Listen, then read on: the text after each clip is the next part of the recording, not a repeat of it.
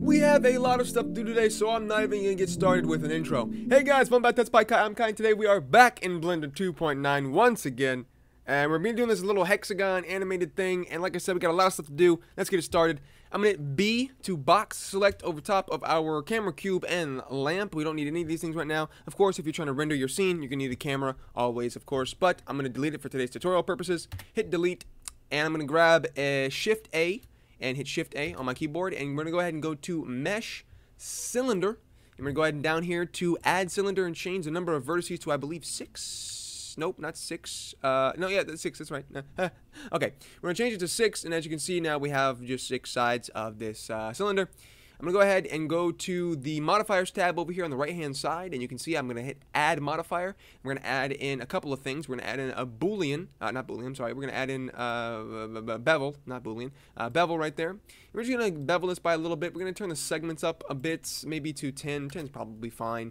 You can probably even go lower than that to 5, but we'll do 5, and then we'll just turn the object shade smooth on. There we go. So like I said, we have this nice cylinder here. What I want to do is we're going to go ahead and duplicate this out, like I said, and we're going to go ahead and grab the RZ90 on my numpad, and then left click to confirm that. So that was RX, I'm sorry, not Z, RX, and then 90 on your numpad.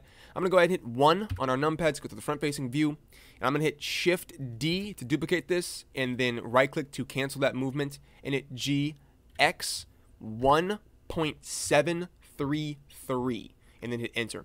So now you can see, if we go ahead and zoom in, we have a very, very, very small gap in between, not even noticeable from far away, like I said. So we have that nice buffer of space, so it's not clipping. And then we're gonna go ahead and do this multiple different times. So I want 20 of these across, so I'm gonna go ahead and do this 20 times, well, 18 times. So Shift D, 1.733, and then enter. Shift D, GX 1.733, enter, and then Shift D, GX 1.733, enter, and then the same thing all the way across. Alright, so I have 20 of these little cylinders here, which is very nice. As you can see, we have 20 of these, and they're all individual, which is very nice, which is what I need. And what we're going to do is we're going to go ahead and animate these now. So I'm going to go ahead and hit B to drag a box over top of all these. Select the first one, doesn't really matter which one it is. Then I'm going to go ahead and hit I, location, and then go approximately maybe frame 50. And I'm also going to go ahead and make sure our frame rate is on 60 right here. So our frame rate's on 60 in the scene tab. Make sure that's on 60 right there. And then go to frame 50. Go to frame 100, my bad. Hit I, location, then go to frame 200, and then hit I, location. And also make sure your in frame is on 200 as well, right there, as you can see, right down here. Then on frame 50, we'll go ahead and hit I, location, and hit GY to move these forward, and then once again, like I said, hit I, location. Then on frame 150, we'll hit GY and move them backwards, and you can see now we have I, location. So now when I play this, you can see that they all kind of move up, forward, and then back like that, and then they will loop, which is very nice. What we're going to do now is we're going to go ahead and hit go to the Modifiers tab with selecting one of these pieces. Go to the Modifier tab, and we're going to go ahead and go to Array.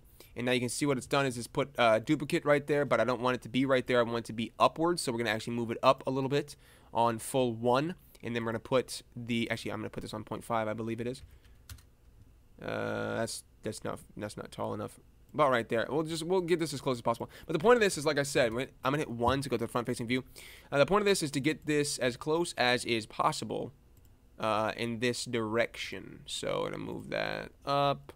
And we're going to have to do half numbers here. So actually, I'm going to go 7.75. Yeah, that's fine. I think it looks good right there. Now, it's not up far enough on this side. So we'll actually move this around. I believe when I had this, it was like 0.7. And then this was like 5.2 or something like that. But yeah, like I said, I tested this with a space in between. So we're going to go ahead and just kind of mess with this until I get a number that I'm satisfied with, and I'll be right back. Alright, so the numbers I decided to go with was for the X value was 0.5005, and then the Y is 0.764. That's what we're going to do there. And now you can see if I were to go ahead and take a look at this bad boy, we can go ahead and turn the count up so that it goes forever all the way up there. I'm going to put that on 10. And what I'm going to do is I'm going to go ahead and copy this bad boy. So we're going to go ahead and just remember those numbers. I'm going to go ahead and hit, what is it, Control, no, Alt L, I believe it is. No, it is Control L. We're going to hit Control L, and now you see we have modifiers down here. I'm going to hit B to box select everything with this one with the modifier selected last, of course. And then hit Control L, and then hit make links to modifiers. Now you can see the modifier is now perfectly in there with all of these different ones. Now you can see if I play this, the modifier will then take effect and then make links to all of that, even with the animation playing, which this looks super awesome. Now what I want to go ahead and do is go ahead and hit apply on all of these arrays. So I want to make sure that all of these are ready to go. I'm actually going to turn the number of these up, and we'll leave it for this tutorial's sake. I'll just go ahead and add in the camera real quick just so I can get a nice view of it, to be honest with you. I'm just going to put this on camera to view. There we go, and just zoom in a little bit there. Now when we play this, it comes out like that, which just looks very cool. So what we're going to do now is we're going to go ahead and apply all of these modifiers so we can join them together. So hit Control A when in the modifiers, when your cursor is over here in the modifiers tab, and then you can just easily apply all of these modifiers, as you can see. Sometimes it glitches out, so what you need to do is you don't need to apply the array first. I want you to apply the bevel first. So just click the bevel first and then just hit Control A, and then it will work the right way around, or else it will do like that and it'll like mess it up. That's not what we need. So I'm going to go ahead and just make sure I mention that real quick. So we're just going to apply all of these by clicking bevel first and then hitting Control A right afterwards. Now you can see we are going ahead and applying all of these. Your cursor also has to be in this area, not over here. So that's just another thing you need to keep in mind. I missed. There we go. So now you can see we have all of this stuff going really well. I'm going to go ahead and apply all of these. And there we go. So now I'm going to hit B to box select everything. And then go to Object, Join. And now you can see, well, it kind of messed up right there. That's because we didn't apply this. B to box select, like I said, and then hit Object, Join. And now all these are joined together. If we hit Tab, you can see it's all one solid piece here. Which is very nice, but what I want to do is go ahead and hit Control L, Alt L, my bad, Alt, what is this button? Okay, let's just do it the manual way. We're going to go ahead and go to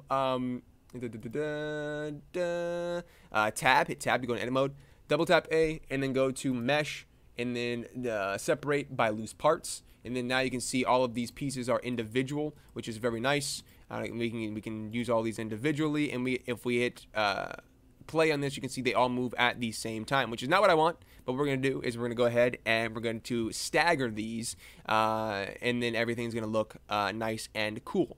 So I'm going to split a window into two by hitting this little plus button and moving everything up like that. Then go ahead and go to the dope sheet, which is this bad boy right here. Now you can see over here on the right hand side we have all of these different keyframe pieces and whatnot. So I'm gonna go ahead and just zoom this in very close like that so you can see. And with just a few of these selected, I'm gonna hit C to kind of brush some of these around, just to kind of select some random keyframes here and there. Middle mouse button, once again, middle mouse button to deselect things if you don't want to select them. Using the right mouse button to get off of the cursor, so right mouse button to get rid of that. Now you can see what I'm going to do here is I'm going to go to the first frame anything is on, which is the 20th frame, and then we're going to go ahead and hit S, and then just scale these like this, right? So a lot of times with animation, the less you do is more. This is the more you do, the better it looks. So just try and get in here and move many of these keyframes around as you possibly can. Try and see what looks better. I'm going to make my brush really small by moving it around and scaling with my mouse button, scrolling my mouse wheel. Very cool. I hope you ladies and gentlemen enjoyed it. I will see you in the next one, but until then, bye-bye.